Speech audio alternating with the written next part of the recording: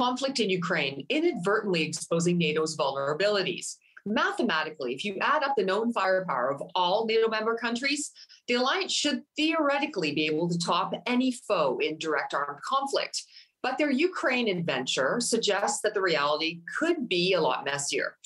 The European Union chief diplomat Joseph Borrell has said that if a similar conflict to the one in Ukraine broke out in the EU, its member states would only have enough ammunition for 2 weeks.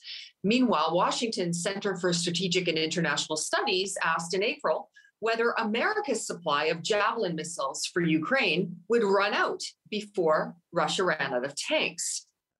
According to the White House fact sheet, the United States has provided 2,000 Stingers to the Ukrainians. The United States has sent about a quarter of its inventory to Ukraine. The bottom line is that the Russians are not going to run out of armored vehicles anytime soon.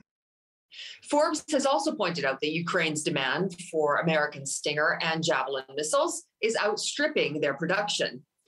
NATO might think it has a great strategy for direct confrontation with Russia, but poor logistics can ruin everything. Production of weapons can take years to ramp up, Western experts say, and weapon stockpiles aren't just sitting around waiting for a full-scale war to break out. They also point out that superiority of Russia's air defense systems would pose a major threat to NATO pilots in a head-to-head matchup. Meanwhile, NATO member countries can't even agree on a common roadmap for Ukraine. France and Germany seem to be increasingly angling for an exit ramp, while nations on NATO's eastern flank are pushing for more fighting.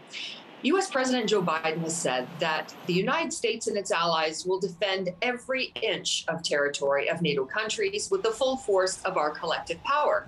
And as I've made crystal clear, the United States and our allies will defend every inch of territory that is NATO territory with the full force of our collective power, every single inch.